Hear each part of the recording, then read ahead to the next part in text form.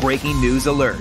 A deadly shooting in the middle of an Orlando neighborhood. Police investigating right now after finding the victim in the past few hours off Westmoreland Drive. Treasure Roberts was the first reporter on the scene where this happened. And Treasure, police aren't saying much yet about the gunman.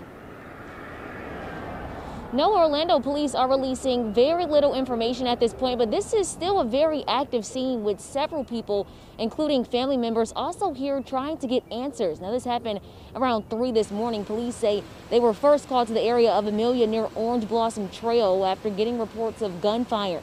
But it was a block over on Westmoreland near Bentley Street where they actually found the victim. Now, the victim was pronounced dead on the scene by the Orlando Fire Department.